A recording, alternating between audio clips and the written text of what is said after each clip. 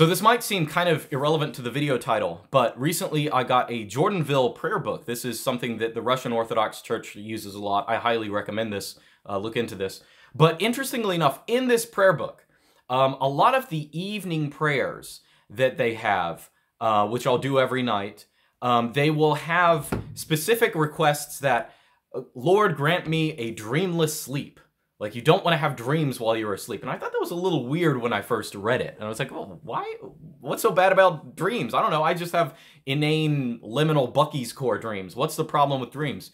Well, the reality is, and this is a narrative I've never heard in my life. I had never heard anyone suspicious of them. And not just of dreams. Really, the Orthodox are more widely suspicious of all imagination. They're suspicious of any time where your mind is passive, when it is a target for, you know, demonic or, you know, carnal influences, any of that kind of stuff.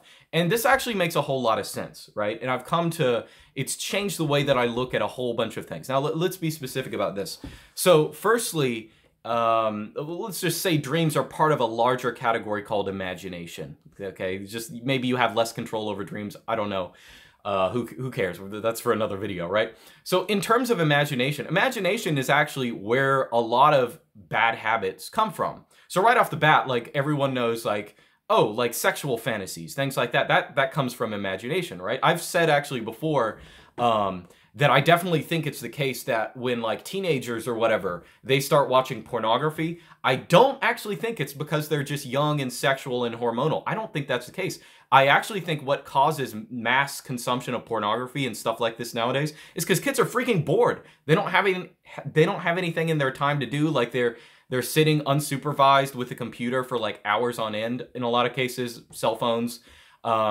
And so like that sometimes happens, not because initially these kids are looking for this kind of stuff, but because it just happens to them because, you know, I can sit here and think about what I want. I can kind of be this passive consumer of whatever happens to come to me, right?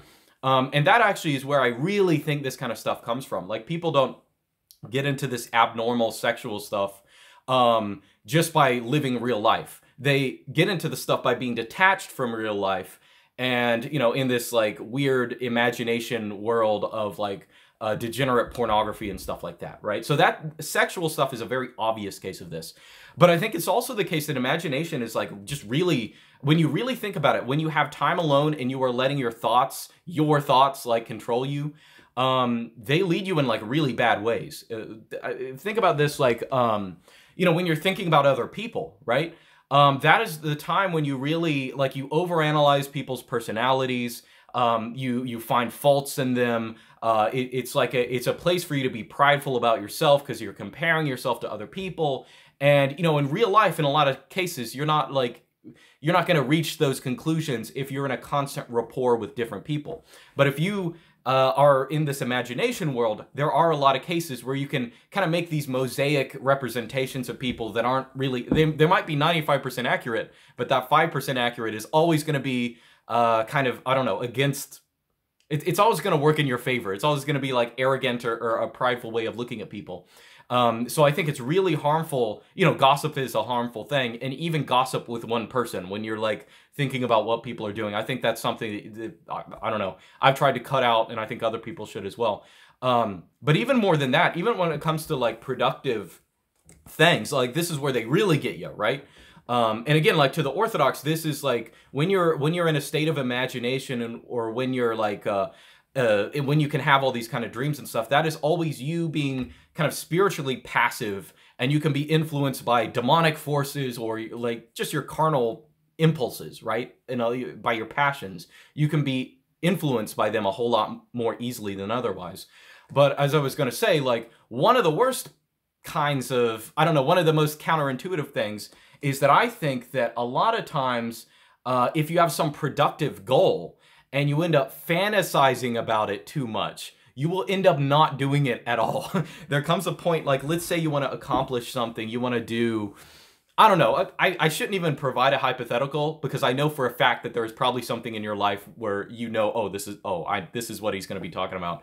But let's say you have some specific goal that you want to accomplish, And so you plan it out, right? You spend too much time planning it, and you start to enjoy that planning. You start to enjoy. You're really you're thinking of all the scenarios that could happen, and instead of actually acting on this, you find so much pleasure in thinking about it that you don't like. The pleasure of thinking about it becomes greater than the actual desire to do it, and you end up not doing it.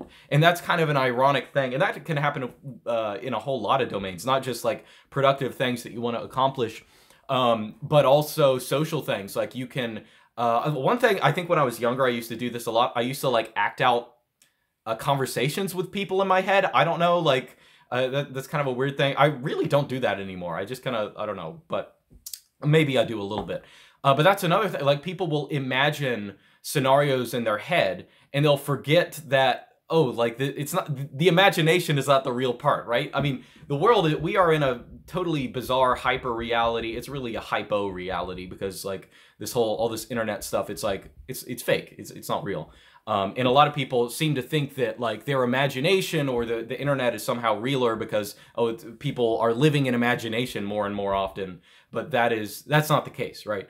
So what I'm trying to get at is this just totally changed my perspective. It's just a little thing, and you can look up. A lot of Orthodox people talk about imagination and dreams and why you should always be suspicious. And this is actually a big difference. I should add, this is a big difference between, I guess, the Protestant upbringing that I got growing up, right? Because there's this sense where, like Protestants tend to, especially like lower church, we're talking about like Pentecostal people or something like that.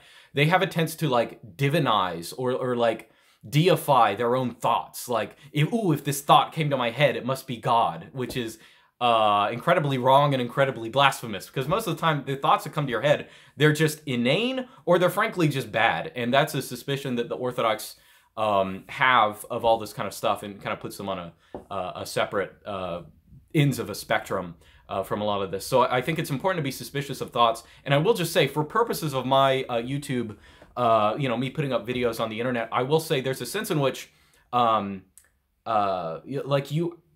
notoriously, and this is probably a bad thing, on occasions I will get annoyed by people on YouTube. I think that, realistically speaking, and I'm sure lots of you guys will agree with me, there are lots of people who watch this channel who are freaking weirdos.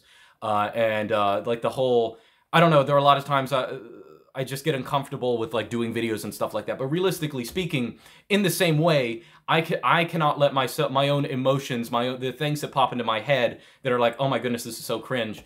It's kind of bad for me to let that get in the way of me doing stuff, realistically speaking. I know, like, I think I try not to have a bad attitude on live streams when I like start cringing at something stupid that someone, and it's not most people, right? It's just like, oh my goodness, like this guy is like falling for all this stuff. And, a lot of times we get angry at people for doing things that we used to do, right? Like that's the easiest thing in the world. So sometimes that happens to me. But either way, what I'm saying in this is that, like, your emotions are not necessarily a good guide to what is right and wrong. What is right might actually be very emotionally painful to do. It might be miserable when you act through it. And you can't take too much pleasure in just enjoying thoughts and following joyful thoughts, because that's not good, because you're going to be prideful, you're going to be lustful, you're going to be lazy, all that kind of stuff. So that's all I have to say. That's something I've learned in the past couple of weeks. See you guys next time.